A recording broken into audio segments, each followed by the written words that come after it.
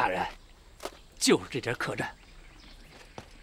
大人，睡着了？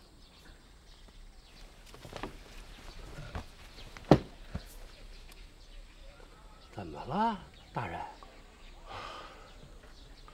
我也不晓得怎么回事儿，一想到要见何大人，我这腿肚子就抽筋呐。国平啊，你先进去看看何大人，让我在外边再喘口气儿。张，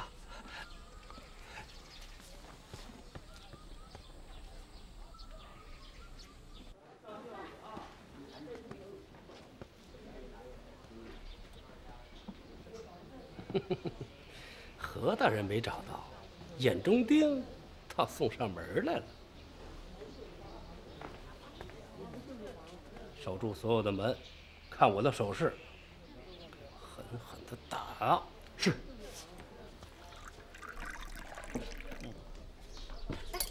干嘛？哎呦，真是冤家路窄啊！哈，山不转水转，水不转路转，路不转人转。哎，你知道这是什么地方吗？哎呀，不知道，请大爷您指点呐。我告诉你，这个客栈是我们县太爷小舅子开的。哎呦，有来头啊！哦，哎，小舅子好，小舅子你好。哎，你们知道吗？啊，这个叫动什么来着？哦，你是说要叫太岁头上动土？对，太岁头上动土。今儿个大爷我心情好，放你们一马。你干什么？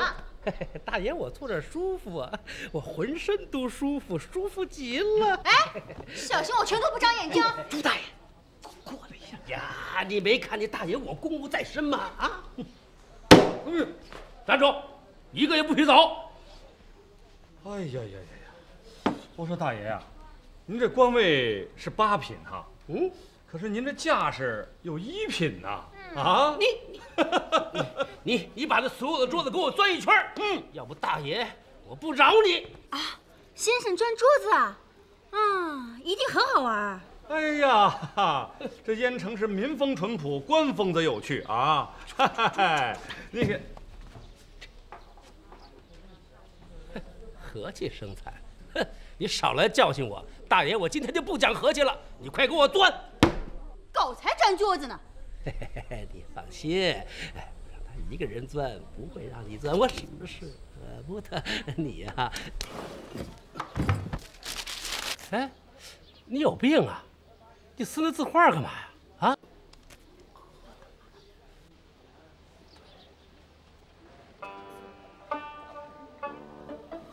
何大人，何大人，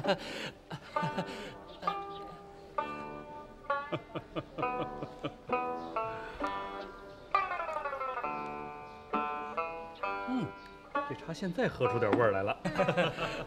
哎，别走啊！刚才你不是说让我陪你喝一杯吗？你又忘了太岁什么来着？太岁头上动土。记住了。还有一句叫山不转水转。哦，对了，我先把桌子钻。大人，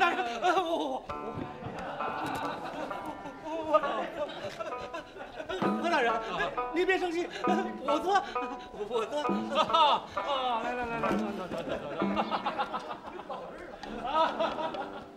来，好，过去，对。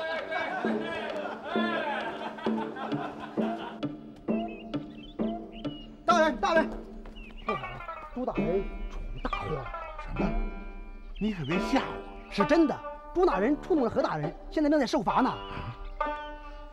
何大人，大人，不进打个圆场吗？快走！大人，你不能走啊！我不走，我惹不起，我躲着写。快走！哎，大人。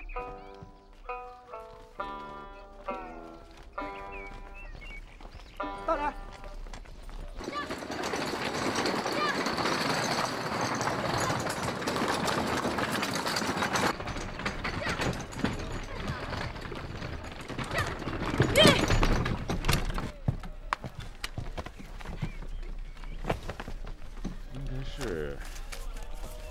应该是那边。这边，这边。对，是这边。一定没错。哎，皇上，我去叫门。王叔，我怕。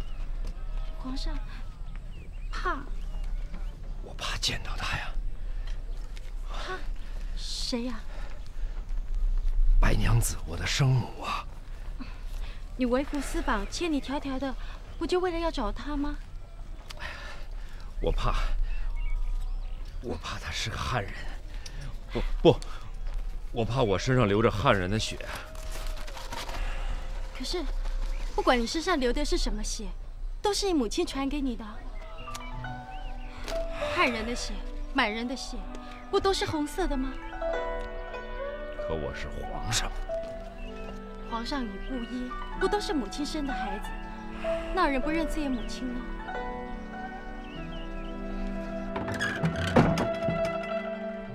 去吧，白娘子，她正等着你。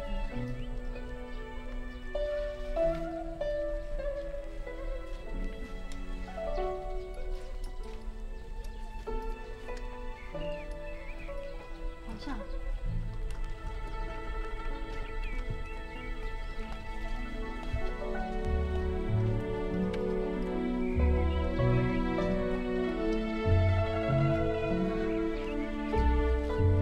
握手，握手。皇上，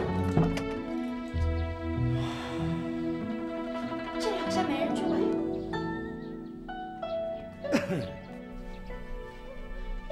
这位老人家，请问一下，这里是郑家吗？对，郑家。那郑家的人呢？死了，全死了。皇上。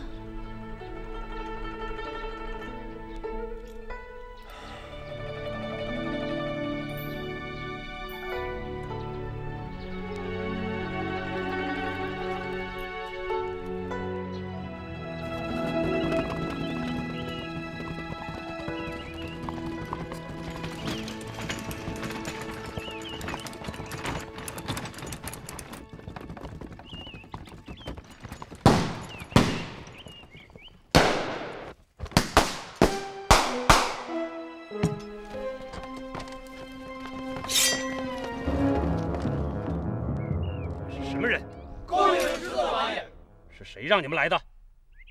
马上把路让开！十四王爷，你没有别的选择，跟我们走吧。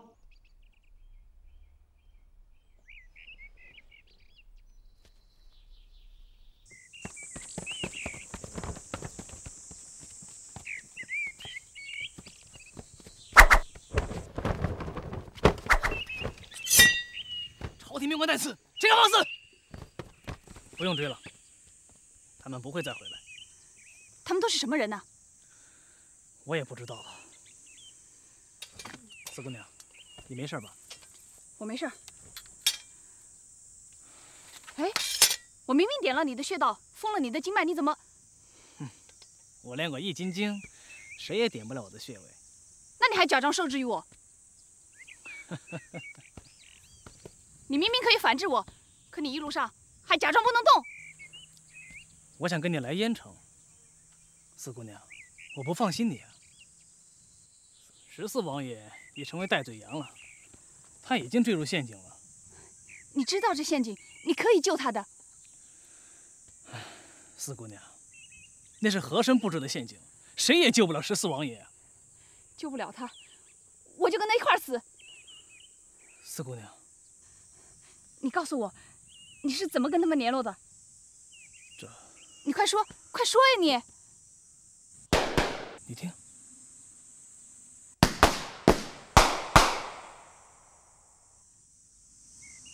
这就是信号。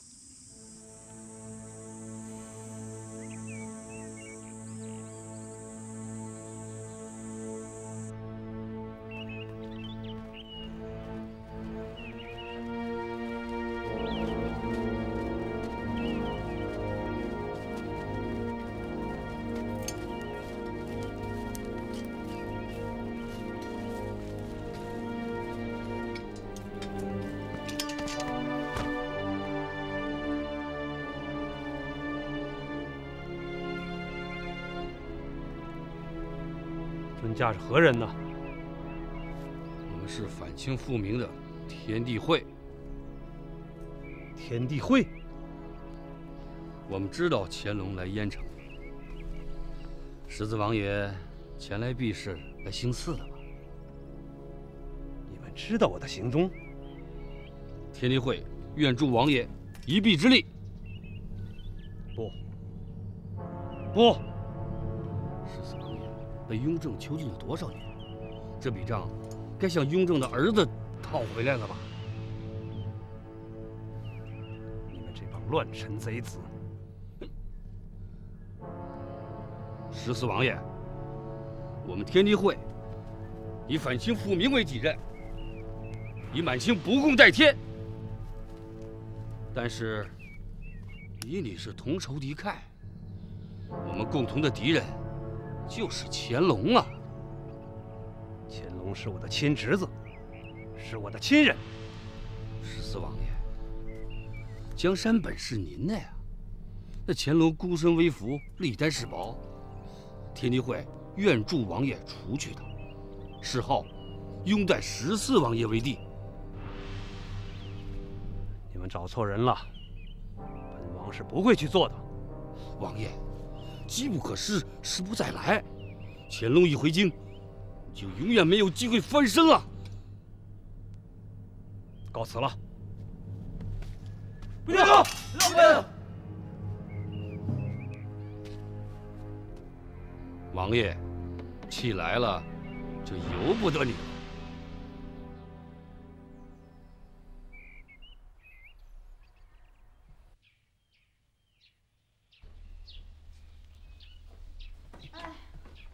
季先生，哎，你看，又有人来给你送礼了。我就跟你说过嘛，你跟着我呀，有吃有喝，准没错。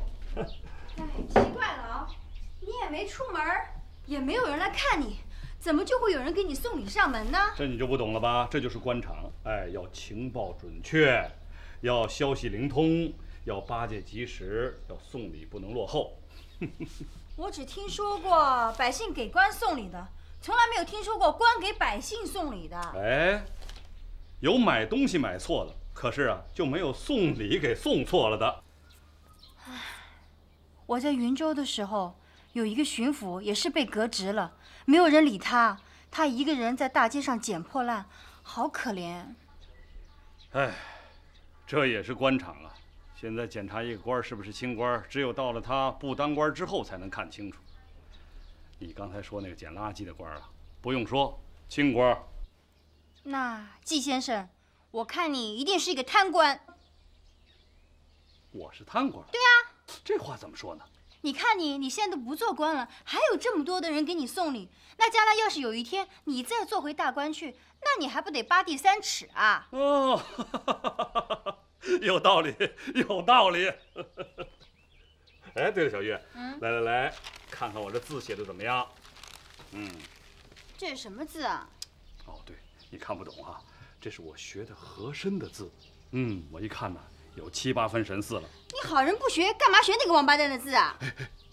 你忘了，我现在就是和珅呢，我当然得会写和珅的字啊。对呀，他的字你还学得蛮像呢。我不但学他写字像，你忘了，在余杭里，我学他说话，鱼，大头鱼，胖头鱼。老爷，夫人，该用餐了。哦，又要吃饭了。小二，端2碗面上来就行了。是这样，我们掌柜的特地备了一桌酒席，请老爷赏脸。又要请客啊？哎，夫人呐，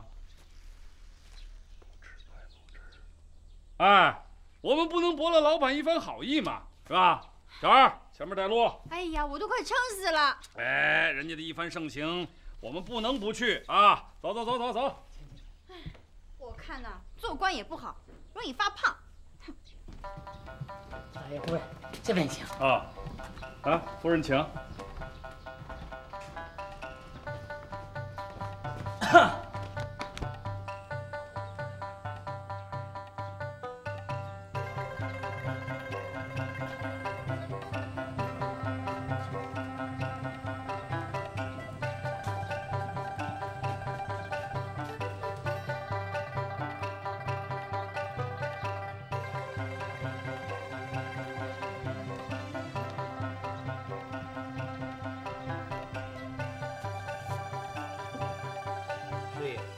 何大人的旧信呢？这儿。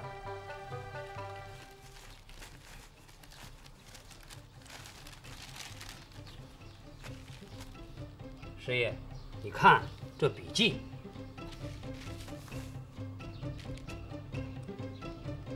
一模一样，对，是一人写的。何大人，哎呀，真的是何大人啊！我一看啊就没错，你看人家长相，富态，大官儿错不了。咱们俩怎么吃得了这么多？你放心吧，马上就会有人来陪着咱们吃。你怎么知道？ 真的有人来了。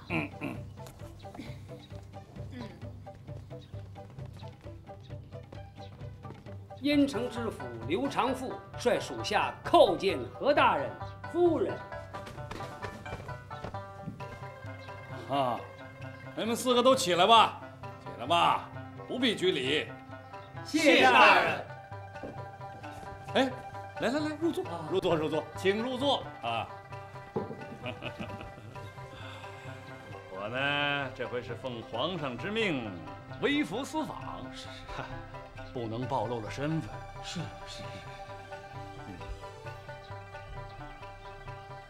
这桌酒席够丰盛的。哎呦，大人为国操劳，理应进补啊！来。啊，是啊，这个微服私访是吃不好睡不好，对，苦哦。夫人。 您尝尝这个，你筷子脏啊！下官失礼，下官失礼。不知皇上令大人微服私访，有何贵干？大人奉皇上密令，其实尔等问的是荒唐。是，薛人该死。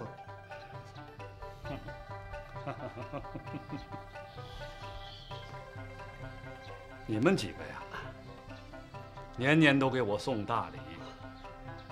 咱们虽然素未谋面，可我这心里是有数的。既然都不是什么外人，有些话跟你们说说也无妨。皇上这回命我来呀，查黄克明的案子。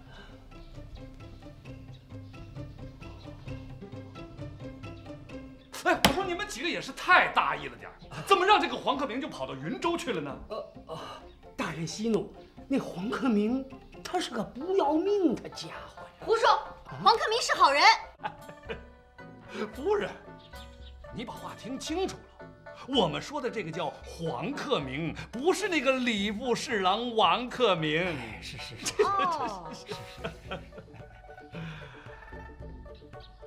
这黄克明把一个账本交给了皇上，上边记着你们侵吞赈灾粮款的证据呢。皇上看到账本了？那当然看到了，龙颜大怒啊！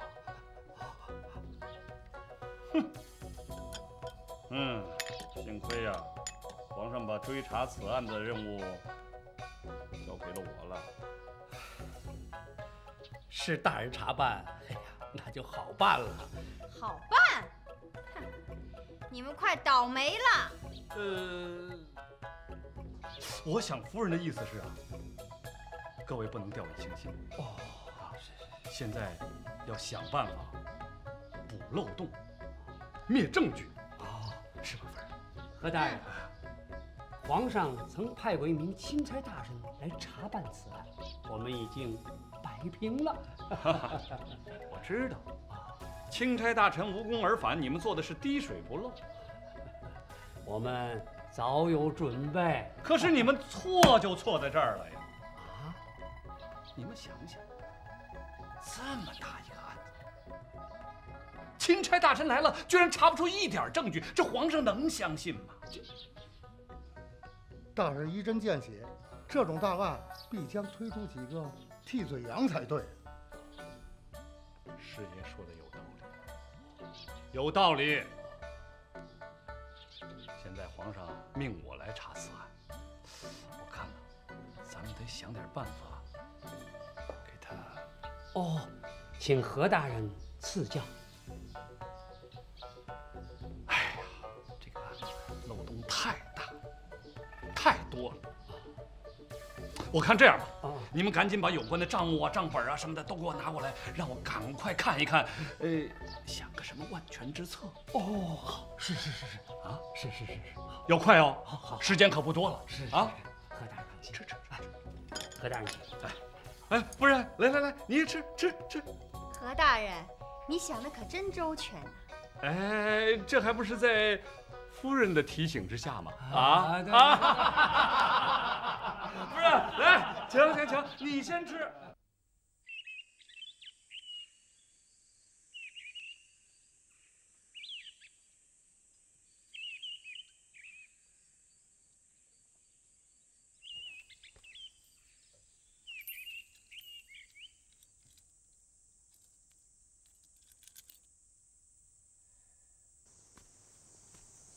皇上，莫愁再去找，一定能找到白娘子的。算了，白娘子，她一定还在燕城的。如果不是朕一定要找白娘子，奶娘一家也不会惨死啊。奶娘知道朕的身世之谜，她的家人也非常知情，他们就是因此而死。皇上。一定是有人不让朕找到奶娘。有人不让你找，就一定有阴谋，所以你更应该要找啊。朕是怕伤害更多的人啊。莫愁，我们回京吧。你真的不找了？莫愁啊，太后还在宫里等着朕呢。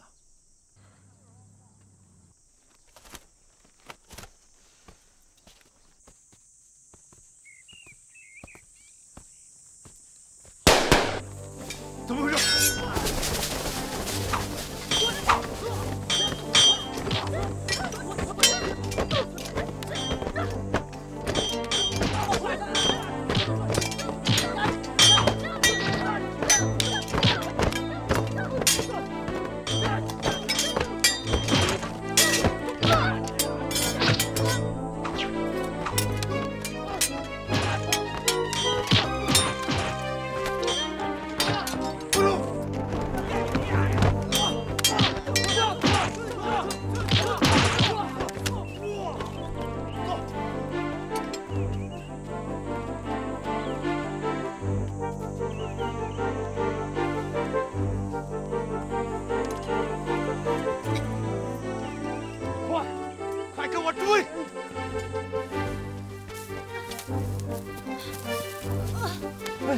莫愁，皇上，你先走，我断后。莫愁，我不会放下你的。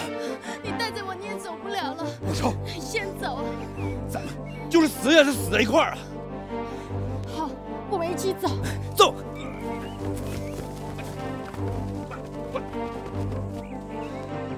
撤。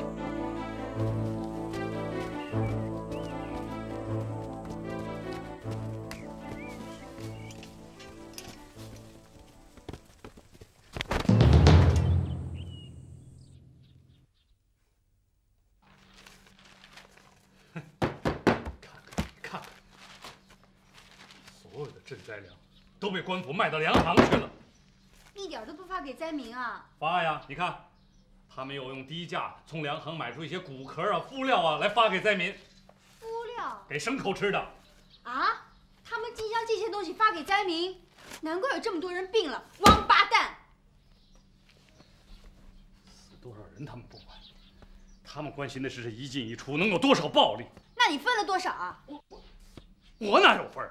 你忘了，你不是和珅吗？和珅不是他们一伙的吗？对，也有和珅，还有福康安，工部、吏部、云州府，到时候我让他们一个都跑不掉。对，把他们都抓起来，全部砍头。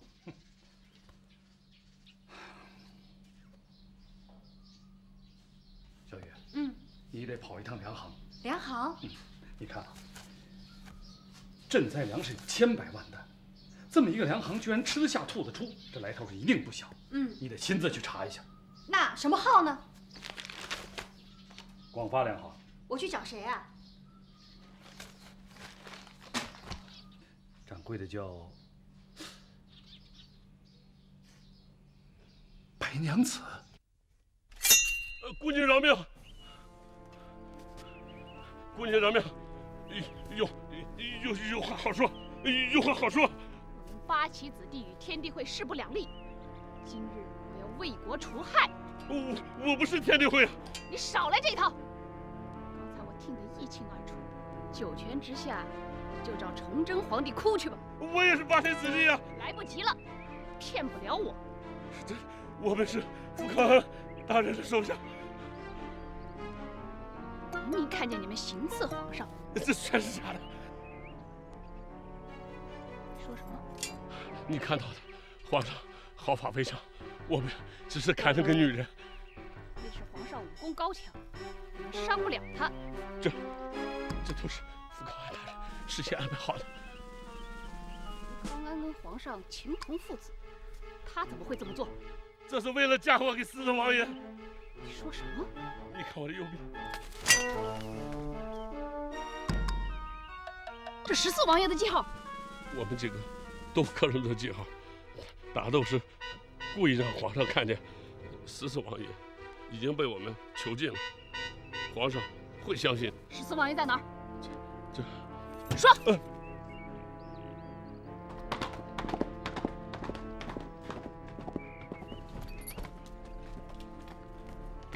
哎，副大人，哼，哎，副大人，快！副大人，副大人，副大人，副大人，副大人，福大人，不知福大人驾到，有失远迎，请福大人恕罪。别废话，纪晓岚呢？纪晓岚，他没来啊。就是那个和珅。何大人，在府里，待下官前去通报。我问他在哪儿？在书房正在查账。查账？快带我前去。我请何大人来吧。我说你们真是笨啊！你们就没有看出来这个和珅是假的？不会吧？他有大印呢。他有大印，他有大印，他有大印。那是纪晓岚到了何大人的大印，跑这儿来行骗来了，知道吗？你们还蒙在鼓里呢！天哪！我把所有的账本全都交给他了。什么？我早就知道他不是何大人，獐头鼠目，没有贵气。这回我要报仇了。福大人，我带您去。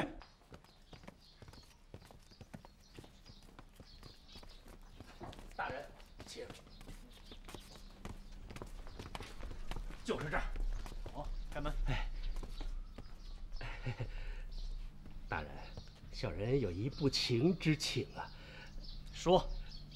要是逮着纪晓岚，能不能让小人我出口恶气呀？你想怎么出气呀？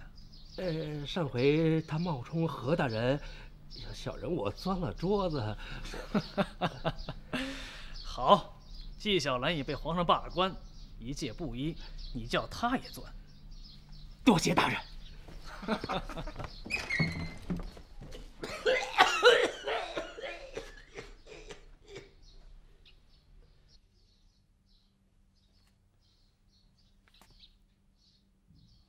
呵呵，朱剥皮啊，你看看你这脸色，打牌打输了，还是让老婆给打了？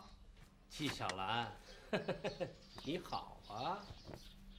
哟，我成了纪晓岚了。嗨，你见过纪晓岚吗？我没见过，可是见过的人来了。福大人，请。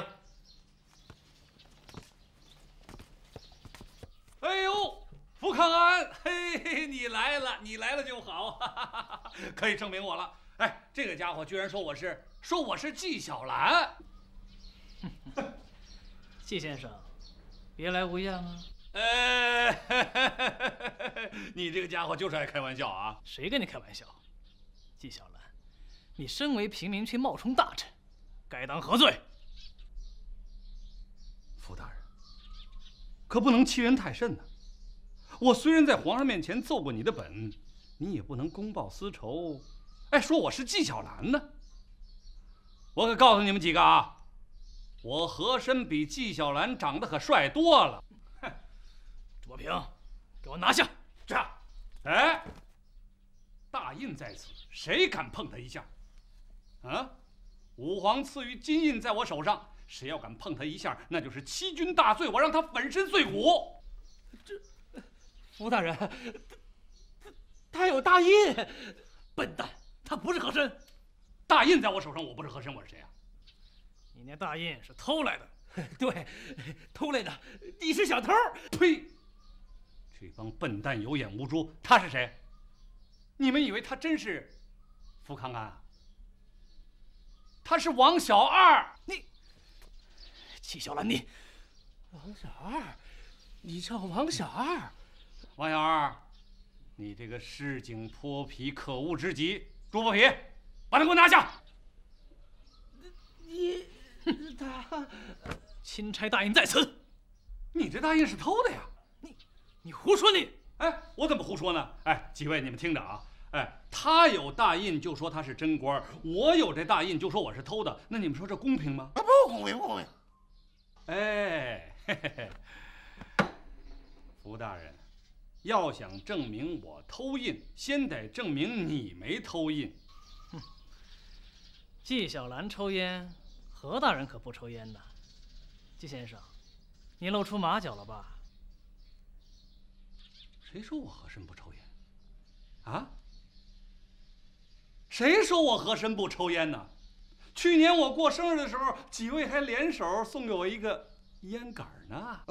对对，是纯金打的，上面还镶着玉，他是真和珅。呵呵，如果我和珅不抽烟，那他们何必要给我送烟杆呢？那是他们借烟杆之名行贿赂事实。哎，说的可真难听啊！这是他们几位有孝心。嘿嘿，几位啊，我和珅是不会忘了你们的。多谢大人。请问何大人？什么何大人？他是纪晓岚。请问纪先生？混账东西！什么纪先生？叫我何大人。这，请问这位兄台，我们刘大人送的那个烟杆上面刻着几个字？兄台可否说出？对，只有何大人才知道烟杆上刻的什么字儿。对呀，你不是和珅吗？你说呀，你说呀。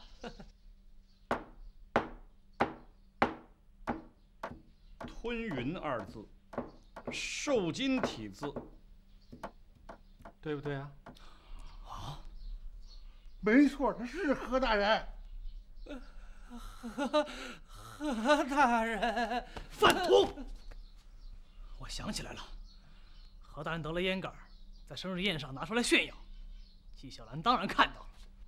福大人呢？福大人，你如此丧心病狂，我一定要在皇上面前参你一本。我和珅跟你没完！哼！哎，你们几个到时候可要替我作证啊！下官，你们不能上当。他看了你们的账本档案，你们那些事儿啊，他全知道。他一旦出去，你们就全完了，知道吗？哎呀，别听他胡说！我和珅跟你们几个穿一条裤子，我跟谁说去？我根本就不想出去。你不出去啊？我上哪儿啊？这里好吃好喝，神仙般的日子。你们几个对我又这么孝敬，哼，我怎么舍得了走啊？哼，好，你们把他软禁在此，到时候自有人揭穿他的真面目。谁呀？杜小月。这个杜小月呀，一根肠子通到底。纪晓岚能冒充，这杜小月可没这本事哦。云能遮月，月可不能遮人呐。到时候云消月明，水落石出。纪晓岚，我看你还玩什么花招？哼！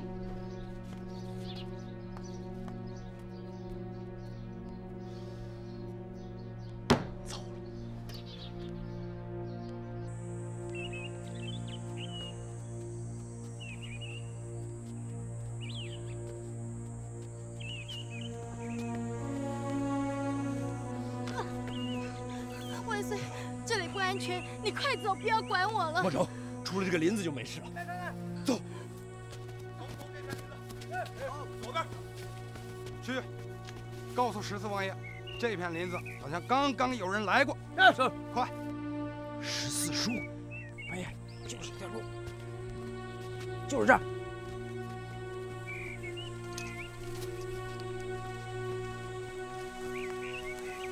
万岁，真是14王爷！怎么可能呢？万岁，我去引开他们，你先走。莫愁，我们一块儿走。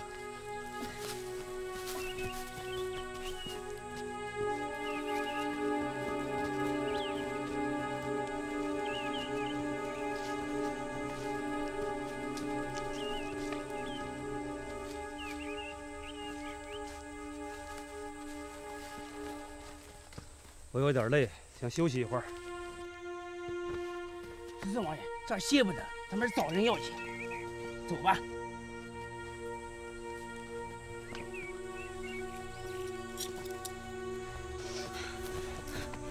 莫愁，走。莫愁，你先歇一下，我去探探路啊。哎，我的锁呢？不见了，我去找。哎，莫愁，万岁，那金锁是你身世的证明，不能丢啊！ 万岁，你不要管我，你快去找啊！这儿有血迹。莫愁，我背你走。皇上，不行这样。血流在我身上，他们就看不到血迹了。那金锁怎么办呢？金锁，你的生命比什么都重要啊！走。这个。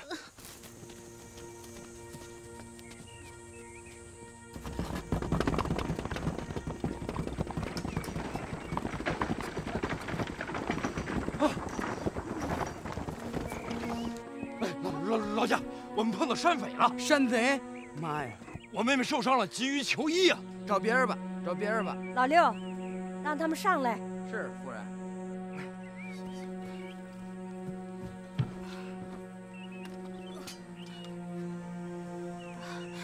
老夫人，谢谢你。别怕，别怕，没事了啊！来，到我身后去。啊，多谢老夫人。不用谢。 老六，赶快走！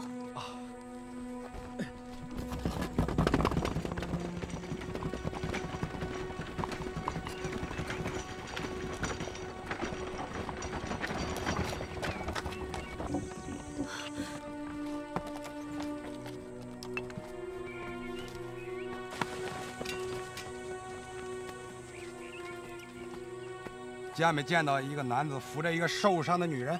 没看到。 王爷，这儿有血迹。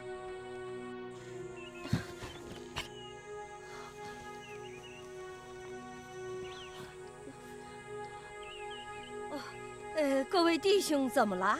我们是天地会的好汉，正在找一个死对头。我的车上没有你们要找的人。这儿的血迹。哎呀，不幸割破手指，我正急着去找大夫呢。来，行个方便吧。 王爷，我去看看。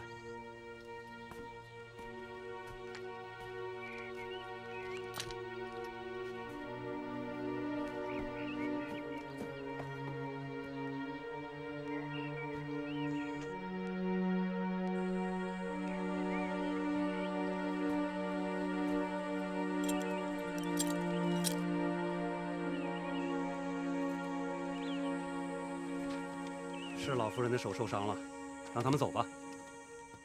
闪开！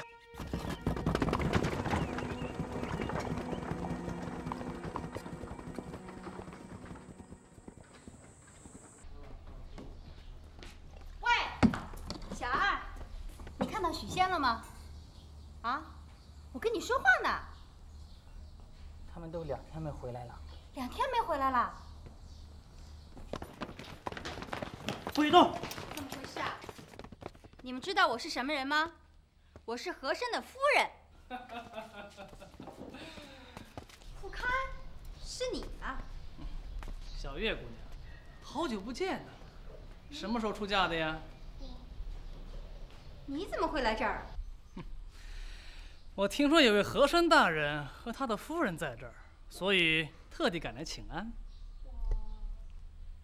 可哪知道，看到的却是小月姑娘，实在是有趣呀。哎，我有事儿，我就不跟你多聊了啊。谁敢拦我，我的剑可不长眼睛哦。小月姑娘，你可以杀出去，可纪晓岚呢？他在哪儿啊？他现在软禁在府衙里，严城府正准备治他一个冒充大臣之罪。露馅了。小月姑娘，如果你跟我去见他，好好劝他认个错，我保证立刻放了他，绝不追究。你有那么好心吗？我福康安说到做到。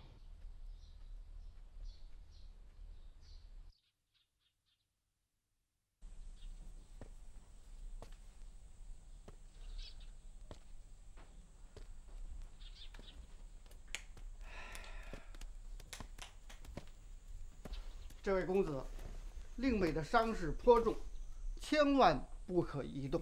不可移动。据老朽观察，必须10天半月，他的伤势才能稳定。10天半个月呀！哎，伤筋动骨，千万不可妄动啊！当心许仙，我死不了的。老朽告退。万岁，金锁。金锁已经丢了。金锁。莫愁。是狮子王爷塞给我的。14书。对，皇上，这是喜鞘啊。莫愁，安心休养，我就把季先生叫过来。啊。金锁。金锁。啊，金锁给你拿着。啊。不，皇上，金锁在床上。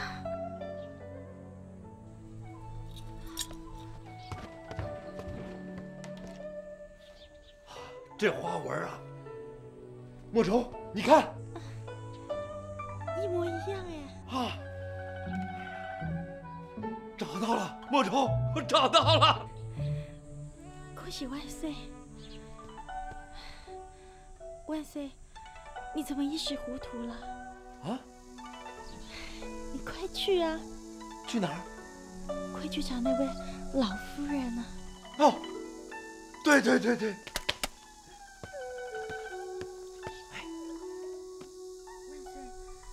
你又怕见到他了？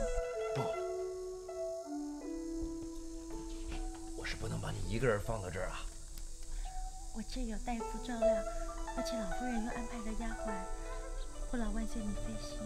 不，朕还是不放心啊。你一国之君，什么时候变得如此婆婆妈妈的？啊，这人地陌生，朕不能掉以轻心呐。莫愁虽然受了伤，可是暂时没有什么人可以动得了我。朕不走了，朕给你做保镖。万岁，你快去啊！不急。万岁，你若不去，莫愁去。莫愁，大夫说你不能动啊。我管他的，如果你不去的话，那我就去找他。你千万不能动啊！你快去，我等你的好消息。其实也没那么着急。莫愁血流的太多，不能再多说。来，好，我去找老夫人，你好好的静养啊。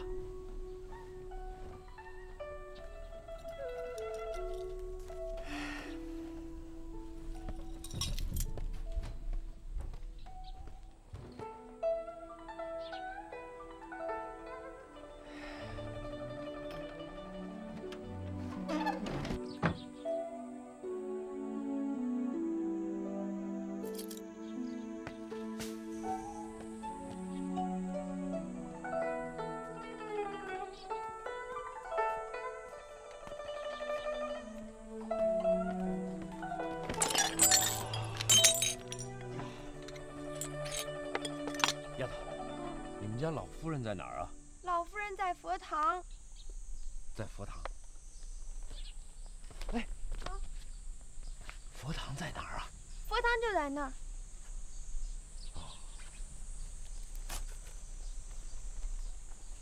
哎，丫头，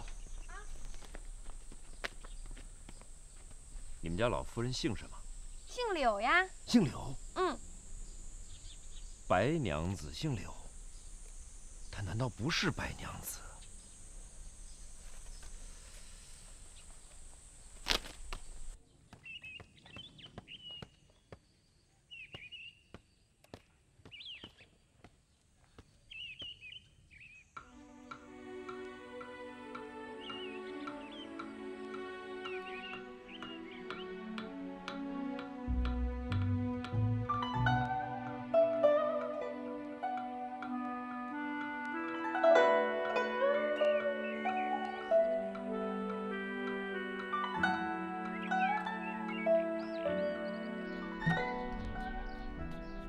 哦，猪剥皮，不错不错，还知道来看看大人。嗯，哼，干什么？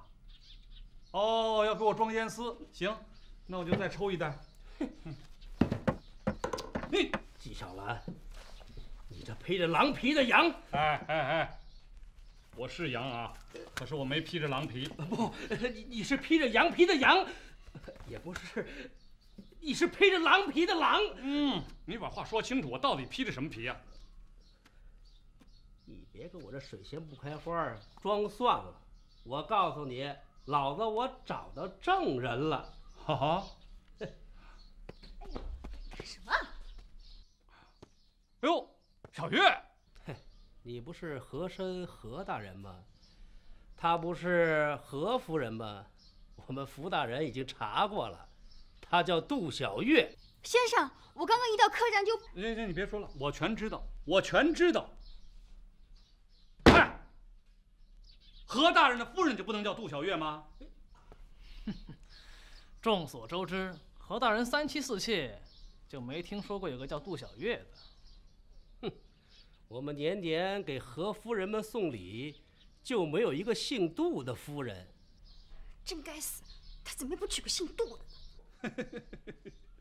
你们这些人呢，真笨！哦，非得逼着我说出来，是不是？那家里那些母老虎，我能带着出来吗？我为什么不能带出来？为什么？哎，我说你还问为什么？哎，对了，你问问福大人，他家里老婆一大堆，他这回带着谁出来的？问呢？问呢？他这回带出来的是一个叫彩云的青楼名妓。你，哎，我跟你一样啊！你带彩云，我带追月，咱们俩加一块是彩云追月。什么？我是什么？他说你是一名妓女。什么？你说我？他都否认了，你还狡辩？哎呀，小月，你看这个！哎，对，我就是翠花楼的杜小月。你听见了吧？那翠花楼里有良家妇女吗？他又是了啊！杜小月，你刚才明明说要来找纪晓岚。对啊，我是要来找纪晓岚要钱的嘛。可是他不是纪晓岚，他是和珅啊。杜小月，你说他是和珅？对啊，他就是和珅啊！你看他一副狗奴才的样子，没错啊。何大人当年随皇上木兰秋闱，有只老虎直扑皇上，何大人以身肉搏，杀虎救军。哦，我说皇儿那么喜欢何大人呢，原来卖过命啊！肉搏之时，何大人也被老虎咬伤了。请问小月姑娘，这个伤口到底在哪儿啊？哦，那伤口啊，那个伤口，那个在那个……对呀，你不是妓女吗？准知道和珅身上的伤口啊啊！伤口，说呀，伤口在哪儿？在……伤口，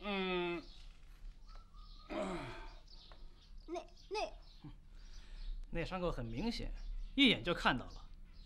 你怎么答不出来呢？你怎么知道我答不出来？我只是看你这副神气样，我不想理你罢了。哼，你根本就不知道。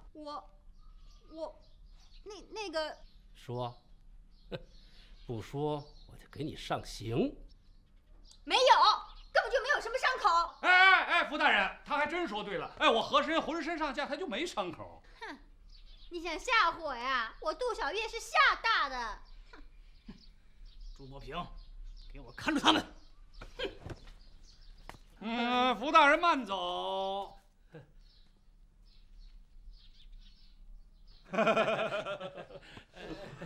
朱伯平啊，连福大人都没什么话说了，你还以为我是那个纪晓岚吗？您是何大人？哎，聪明。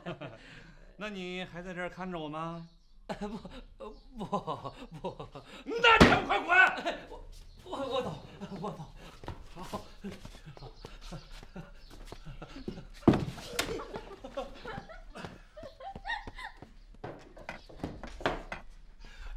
小月，你真厉害啊！那当然了。我以为刚才我的暗示你都没看懂呢。哎呀，就你这点小暗示，我杜小月还看不懂啊！哎呀，厉害！那你简直是女中孔明啊！啊，磁流波温呐！啊，这个什么意思啊？哦，我说这两个人你都不知道啊？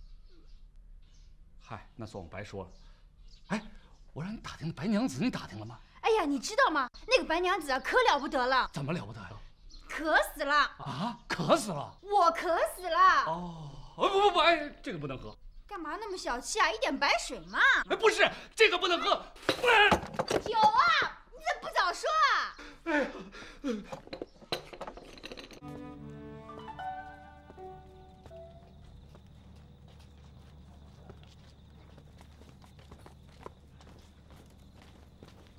落轿。大人，请下轿。何大人，总算把您盼来了。这几位都是，这才是真正的和珅何大人，还不快快见过？见过何大人，下官见过何大人。我们虽然没见过面，但是我心里一直装着你们几位啊，起来吧。谢何大人。何大人，请。好。哎，纪晓岚，何大人，小人已经将他软禁起来了。哎呀，说起来这个纪大眼袋也挺令人佩服的呀。谁能想到，他用这种方式来查账？何大人，两番交手，我们都治不了纪晓岚。这怪不得你。你想想，这个人天生一张利口，满嘴的铁齿铜牙，你怎么会斗得过他呀？大人有何高见？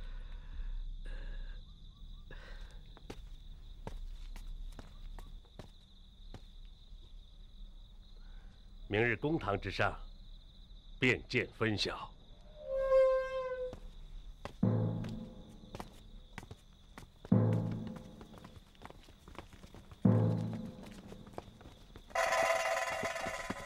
站住！不能住手！14皇叔。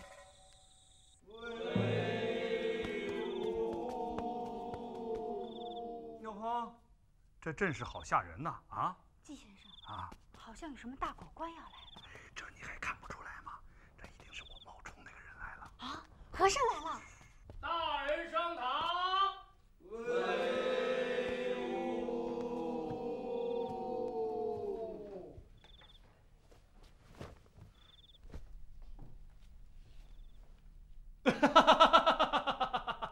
哎，纪晓岚，你来了。我是纪晓岚，什么眼睛？什么眼睛？你哎，他不是纪晓岚，他的大印就在桌子上搁着呢。哎，不错，这的确是纪晓岚的大印。哎，我说你们这帮啊，到现在了还分不清谁是纪晓岚，谁是和珅呢？啊！来呀，把纪晓岚给我拖下来！我看你们谁敢！大人，他有病啊！这。好，你既然口口声声说我是纪晓岚，几位大人，曾记否？几天前我曾经给你们几位发过一封密函，都看过了吧？哟，看过。看哪儿？那上面我只写了10个字。纪晓岚，如果你是和珅的话，现在就请你把这10个字当场背诵出来，怎么样？背出来！这不公平！不公平！对不起，小月姑娘，吓着你了吧？我是想说，这很公平啊！你想想看，他背不出来，他进监狱；我背不出来，我入大牢啊！对呀，这不公平吗？先生，你一定有高招，对不对？你一定有办法，是不是？没有啊！完了！好，那你背不出来，容我献丑了啊！你们4位听好，我给你们的密函上写的10个字是：皇上微服燕城，权宜行事。大人一个字儿不差，那是真的。怎么样，纪晓岚，你还有何话可说？说呀！好，既然你说不出什么来，休怪何某无情了。你冒充国家重臣，罪不容赦。哼！哎，我早就说他是假的，我早就说了。来人，将纪晓岚押入大牢。小月姑娘，无罪释放。小月，你快去找许仙。找他有什么用啊？先生，今天晚上我去劫狱。你听我的，快去找许仙。走。先生，走，快去啊！退堂。大人来了。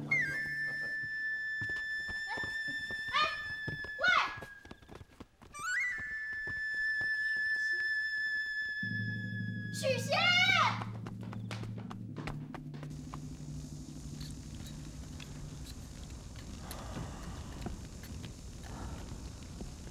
四姑娘故意把皇上引到此地，余属方能够见到皇上，请皇上饶恕其冒犯之罪。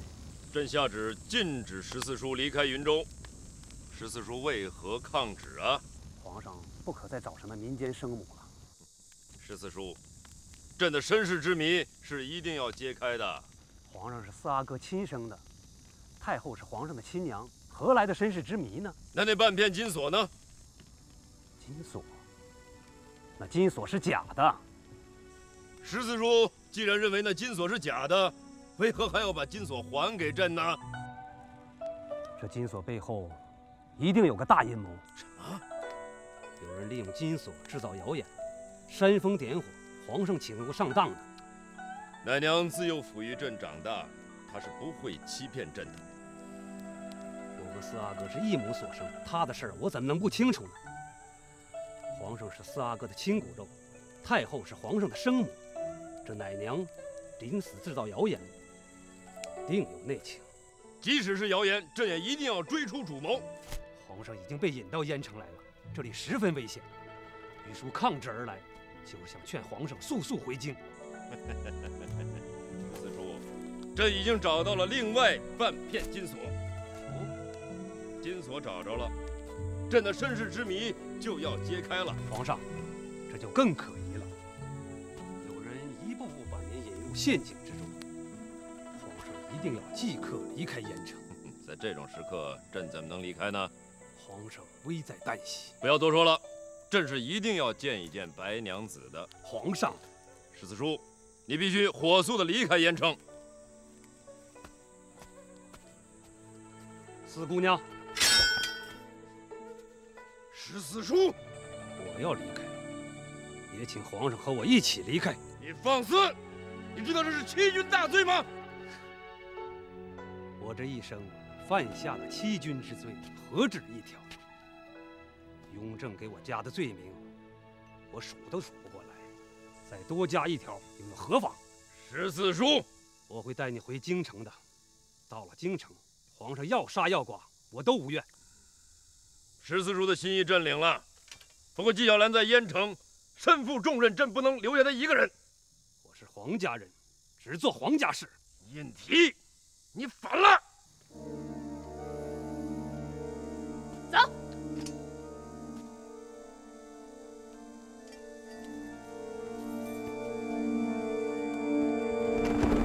皇上，快走！不敢，人交给你了。四姑娘，你听我说，绑架皇上乃欺君大罪啊！我的事不用你管。你的事儿我能不管吗？你为何不躲？看安的心，唯有鲜血方能表白。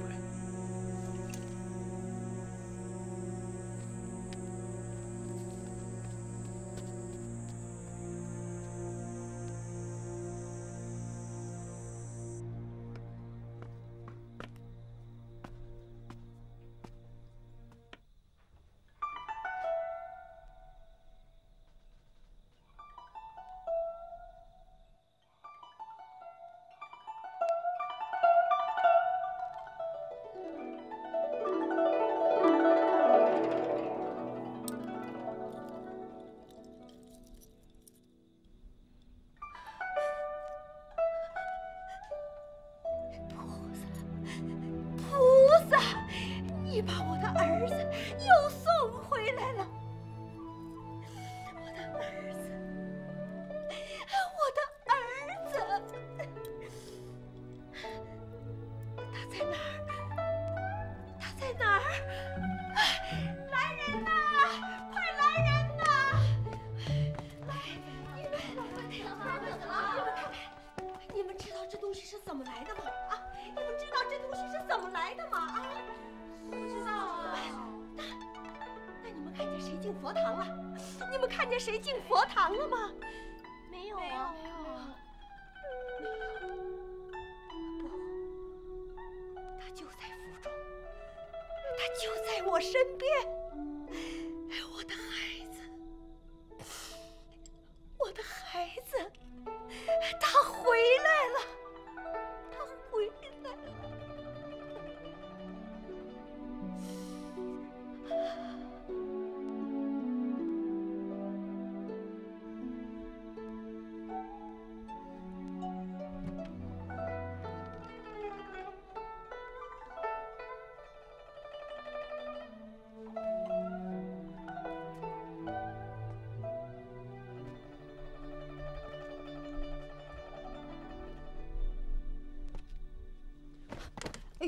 老夫人啊，对不起，我不知道是你，我还以为是。你的伤很重，不能随便乱动啊！莫愁没有想到，都这么晚了，老夫人还不休息。哎呀，我睡不着啊！老夫人怎么了？你看，这今天晚上，有人把这半个金锁放进了佛堂。你知道，我们府里的规矩是很严格的，一般下人是不可能随便进佛堂的。那只有外来的人哦。对，只有外来的人才会进去。可是你的伤这么重，不可能下床。我想只有他。啊，只有他。姑娘，你告诉我，那个自称许仙的人到底是谁？他，我看他不是你的兄长，你们完全没有兄妹的样子。你对他那么毕恭毕敬，完全不是妹妹对哥哥的感情。老夫人，你都全看出来了。你说，这金锁是他的，对不对？老夫人，我真的不能说啊！莫愁姑娘，老夫人，你跪不得，跪不得啊！我等着半个金锁已经等了几十年了，几十年来，我流的眼泪比江河还要长。天可怜见，今天这半个金锁回来了，姑娘，我求求你，你就告诉我嘛！老夫人，你先起来，先起来，我们慢慢说嘛。不，你不告诉我，我就不起来。老夫人，好，我说，你说，他是不是我的儿子？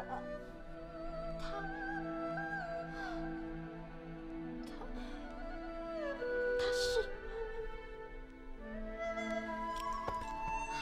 老夫人，你现在可以起来了。老夫人，老夫人，老夫人，醒醒！老夫人，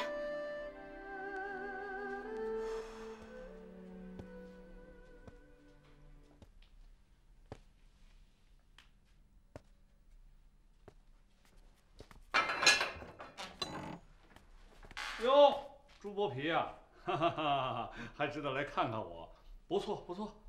犯人还抽烟，你岂有此理！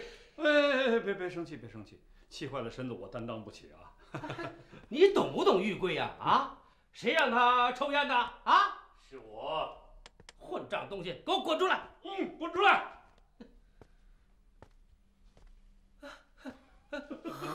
何大人，小人该死。行了，你们都下去吧。都下去吧！啊，大人让你们下去，快去！大人，小人我正替您教训着纪晓岚这小子呢。狐假虎威，我算是看到了。哎，狐可真是猛虎，这狐啊是只臭狐。行了，你下去吧，我和季先生喝点酒。大人，我给您倒酒啊。不用，你下去吧。大人，我得保护你呀，万一这纪晓岚要向您行刺，小人我要用生命和鲜血来保护您的。行了啊，滚！让你滚呢？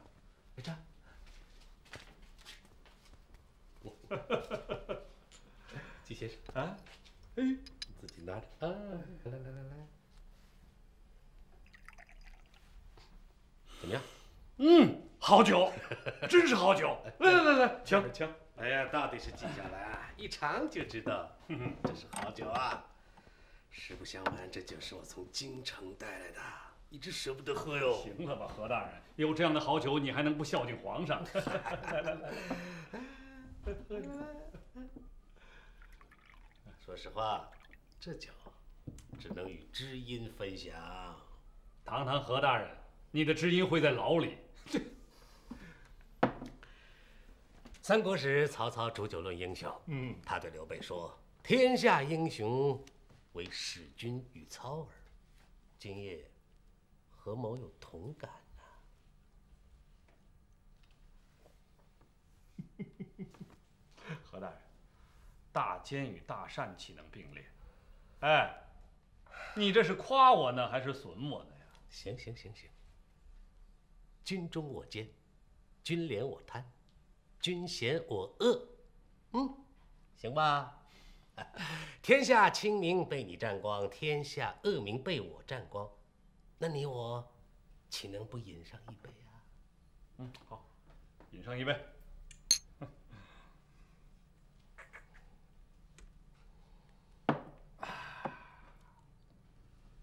何大人，咱们还是得说点正事儿吧。说。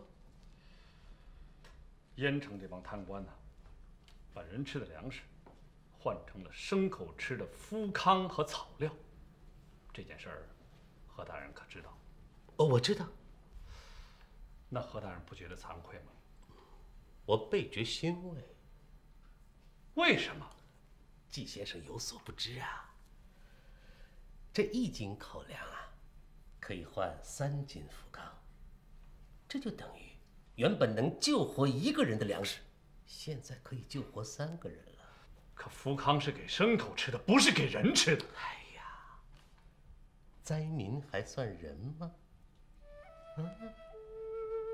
你说什么？哎呀，你不要把眼睛瞪那么大。你知道不知道，行将饿死的人就不是人了，那就是畜生。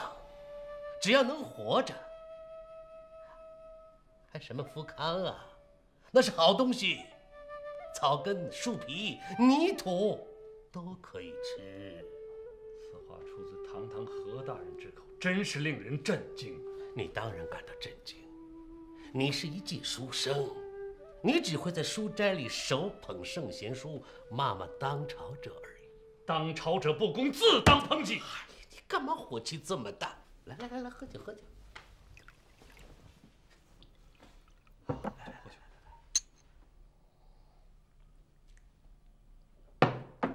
季先生，哎，你见过这个吃观音土活胀死的人吗？什么是观音土？你看看，你不知道。我再问你，你见过这千里平原所有树木的树皮都被啃光的情形吗？哦，易子而食。你当然听说过，那是史书上的4个字而已啊！我是亲眼见过的呀。这换孩子吃啊，就是锅里的一堆肉。你以为我毫无人性是不是？你以为我只知道贪钱敛财是不是？我亲自到灾区去过，到那儿一看，我心都凉了。我这才知道，不管朝廷发现多少救灾的粮食，永远也不够。如果我不设法变通一下，那你在灾区看到的就不是灾民，而是白骨喽。赈灾的粮款不够，可以向朝廷再请求拨放吗？朝廷？你知道国库还剩多少银子？啊？你不知道，你根本就不知道。征大小金川，平准噶尔部，眼下国库就是个空壳子了，你知道不知道？可朝廷还是发了赈灾粮款呢，我看了他们的账本了，所有的赈灾粮款全都进了这个薛大老板的钱庄了。可不能这么说啊，薛大老板可是个神通广大的人，1文钱进去，2文钱出来，我这才有足够的钱去救济灾民呢。我看了他们的账本了，大大小小的官员全都在侵吞着救灾的粮款。救民先救官，官都活不了，还救什么民？荒唐！这是事实。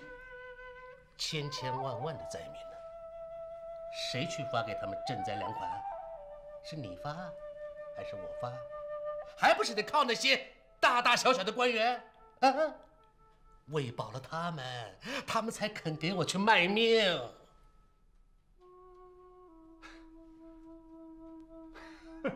真乃旷古之谬论，贪污受贿居然还有了大道理。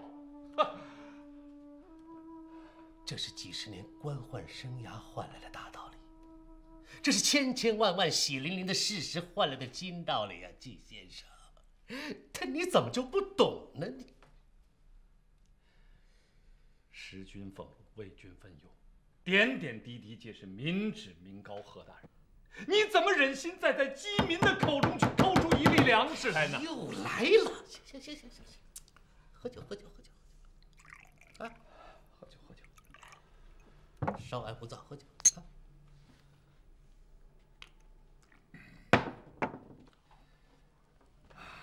官字怎么写？上下2个口，先要喂饱上面1个口，才能再去喂下面1个口。宋有包公，明有海瑞，康熙朝有施公，代代清官，愧煞大人也。对，清官的确令人敬，可清官也令人畏呀。何大人，您就是无敬无畏，所以才无法无天。那我问你，古往今来，多少清官，多少贪官？清官如凤毛麟角，贪官如黄河之沙。对呀，那我不依靠他们，我依靠谁呀？啊，我这个军机大臣，要是没有他们撑着，那就是个屁。我容易吗？何大人，倒酒，喝酒。哎，来。既然何大人觉得贪污有这么多的道理，那你干嘛还要毁账本？哎呀，毁也好，不毁也好，没什么意义。你有过目不忘的本事，毁了旧的，你还可以写出一本新的来嘛。哎呀，那太好办了！你可以把我脑袋砍下来，这账本不就彻底的毁了吗？你以为我没有想过呀？但是我说了不算呢。再者说，季先生这大清国第一才子的脑袋，我还真舍不得。我只是想让你做几天班房而已。我明白了，何大人是想把我跟皇上分开，对不对？对，皇上一回京，我马上放了你。你以为皇上就查不出这账本来了？皇上正忙着寻找他的生母，顾不了这些事。哎呀，一切都安排得天衣无缝，真是令人佩服啊！说实话，这满朝文武，我最不想得罪的，就是纪大人喽。可是我常常得罪的就是何大人。这不又回到那句话了吗？天下英雄，唯使君与操耳。何某未能有你这样的对手，倍感荣幸。哦，哎呀，能被天下第一大贪官赏识，真是我纪晓岚的不幸。喝酒。